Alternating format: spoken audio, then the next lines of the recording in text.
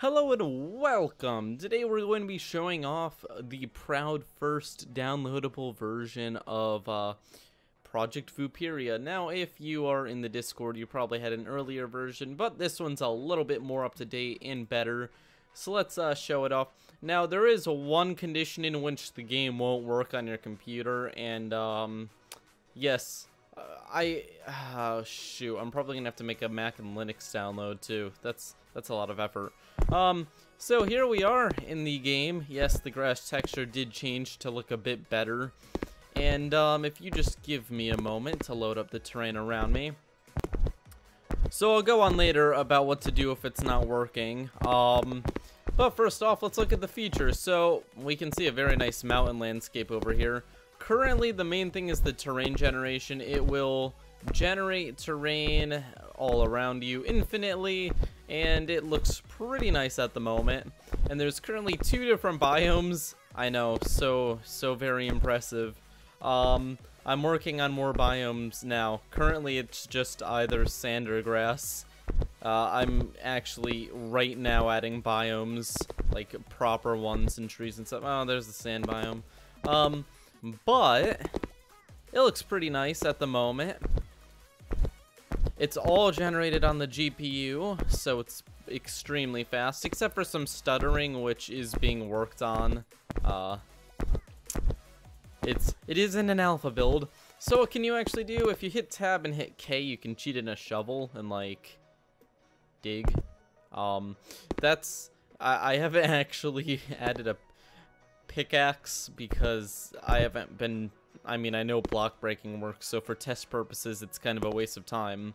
But I'll do that at some point, and then you'll be able to mine. But that's kind of useless, so there's no point in adding it at the moment. Right now, it's more of just exploring, and I want to show everything off, so we're just going to quickly stop this. And there's a huge range in different landscapes you can get here. There's continents and oceans. And the continents have mountainy areas and plains areas and deserts and yeah. So here we go. Here's a flatter area. We've got little hills up there. But let's go towards the shore because I want to show off the water. I know this looks pretty bad, the merging between biomes. It'll be better. It will be better.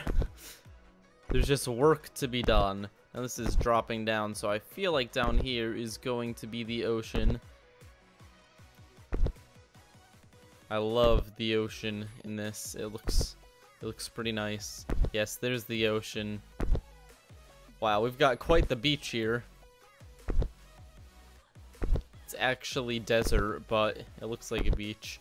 And there's the nice water, which doesn't have physics yet, but it does work. So that's nice. You can see though, it doesn't fill in the holes when you break them yet. That will be worked on. But there's our nice oceans, and let's just do one more world just to see what we've got. There's one more debug tool. You guys probably don't care about the debug tools. I wonder if middle click works in this. I know it works in the editor. I'm not so sure here. No, it doesn't. See, I didn't expect it to. Okay, so here's our third world.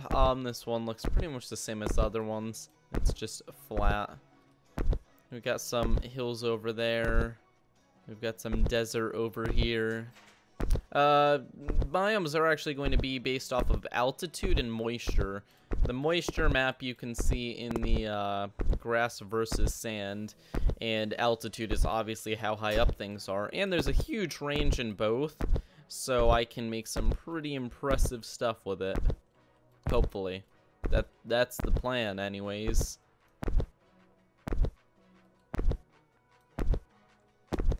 Okay, so the last debug tool there is here is if you hit F, it will drain your water, food, and health, just so that I can test the bars.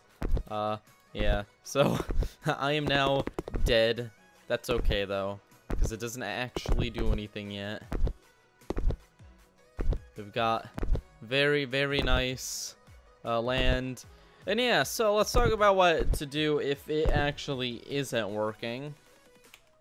So if it isn't working, first off, there's going to be a link in the description to the download and the Discord where you can hop over. And if we pop over to the Spook Vooper Discord, if you jump down to game dev, we talk about the game here. If you have an error or something, you can put it over there. But the first thing I want you to do is just type in device. Oh geez. Device manager. Check what display adapter you have. Google it. So just GTX 970 specs. And just check one thing for me, and that is going to be down here. Depending on the site, all you need to look for is what version of DirectX it supports. And if it supports DirectX 11 or above, you are fine. If not, no, the game does not currently support your computer. I'm working on a fallback for older cards, but considering most of the generation is done on the GPU, it's a huge part of making the game fast and smooth. But yeah, cards bought within the last like 10 years should be safe, so you should be fine. Laptops are a little more shaky. But thank you guys. If you have problems, just talk in that game dev section of the Discord, and I hope you enjoy messing around in the world. I will see you all next time.